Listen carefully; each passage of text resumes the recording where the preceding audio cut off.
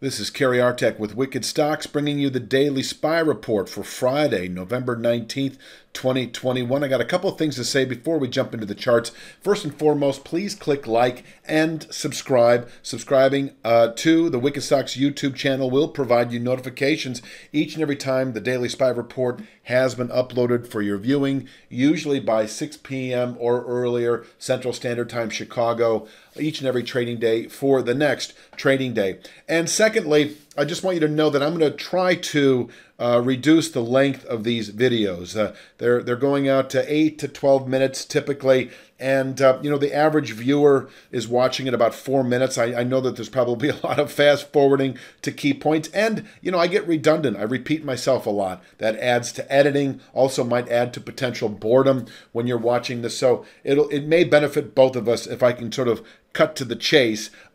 And the reason I'm really bringing this up, because if you notice a reduced video length, and if you find it insufficient to really convey the points I need to convey, then please let me know. You can write messages in YouTube and so forth. I'll definitely be watching those. But I'm going to try to sort of get these down to 5 minutes. I've already eaten a minute up as it is, so I don't know if today's is going to succeed or not, but just know that going into next week. And secondly, on all that, I've been including the dollar and gold and other related markets. Oftentimes, I think those will be extra supplementary videos that you're going to be seeing on the Wicked Stocks YouTube channel here in the weeks ahead. So rather than combining them with SPY analysis, they will be analysis that will stand on their own independently. So there's that. Let's jump to the charts for Friday, November 19th. Once again, just want to remind you, long-term resistance up above at 475.92 that we've tested a couple times over the last few months, most recently 2 weeks ago, and below which the market, because of its long-term resistance, can grow heavy into later year and into Q1 perhaps.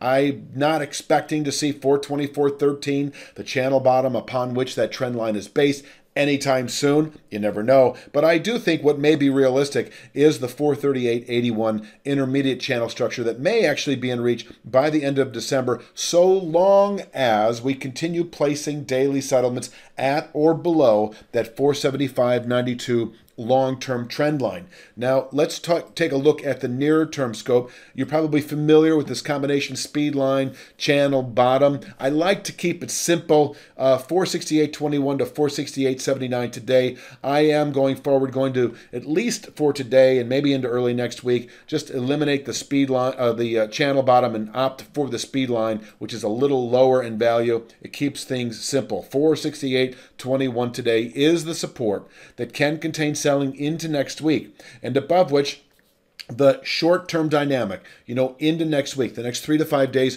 remains constructive, actually, above 468.21. That 475.92 long-term trend line in reach over the next 3 to 5 days. Now, upside today, yes, still have 470.65, the move high from a couple of weeks ago that we essentially retested a few days ago. We rallied just shy of it and backed off. It is still there, but I've reduced it to just a pure minor point only, and I'm opting more for 472.63. Simple rising channel structure over the last week of trade that, if tested today, can certainly contain initial buying pressures, possibly for the day. But by that point in time, Friday afternoon, if the market tests that level early, we may back off it a bit, but watch for the late afternoon rally. Pushing through 472.63 would actually allow the 475.92 trend line on an intraday basis. This is the way the support and resistance looks for today. You got the 468.21 rising speed line, able to contain selling into next week, and as I say, above which 475.92 in reach over the next 3 to 5 days. On the way up today, that 472.63 short-term rising channel top, able to contain initial buying pressures, yet if we push through it, 475.92 is actually in reach today, where we can top out through the rest of November, possibly through the rest of the year, and as I say, below which the market can develop longer-term overbought trade and fall back into the 440s, say by the end of the year. But If we close above 475.92 today, then we have ourselves a long-term buy signal. I can give you all the little levels all the way up, and I will next week if we close today above 475.92. But just a reminder that if we do close above 475.92, the next 3 to 5 months shows a consistent bull move, in my opinion. That 523.83 long-term channel top then considered a realistic 3 to 5 month upside objective.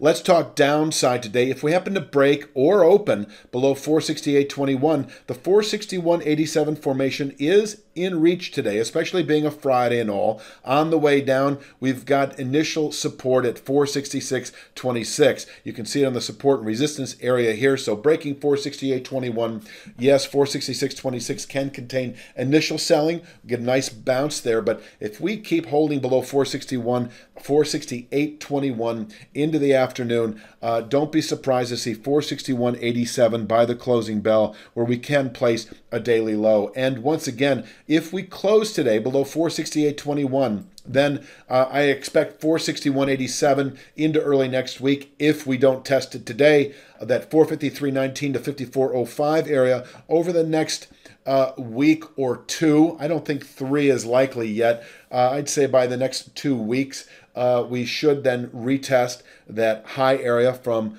early September, where we could bounce nicely for a week or so. But as I've been saying, because we've actually tested long-term resistance, the market may be drawn to long-term support over the weeks ahead. So closing below 468.21, you should at least allow for that 438.81 channel bottom by the end of December, which by that point in time will be in the 440s and able to contain selling into January trade.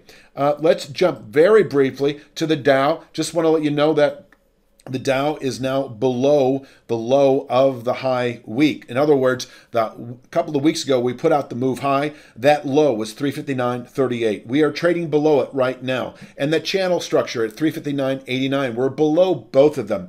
I think the Dow, personally, I'd like to see the Dow rally Friday and get up and over at least 359.38, and more ideally above 359.89. So if it can do that today, if the Dow can close above 359.89, it is still technically in a longer term bullish structure where I'm expecting follow through buying over the next 3 to 5 months. I gave those targets in an earlier weekly video on the Dow. But if we close below 359.38 today in the Dow, that smells to me like a failed long-term buy signal, and the Dow can then ease back over the next 3 to 5 weeks. So I would have to say that if we close below 359.38 today, the S&P, the SPY, has not mustered much of a rally today itself and may have actually closed below that critical support level that I outlined earlier at 468.21.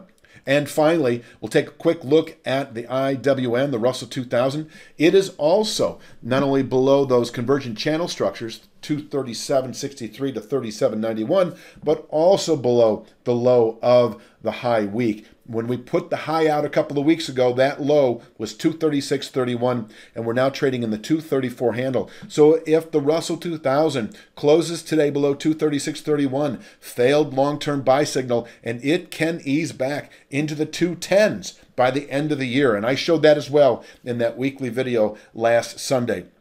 I think that that's all that needs to be said. I'll leave you with the support and resistance level for Friday, November 19th. I hope the video wasn't too short. Please leave your remarks if you have any.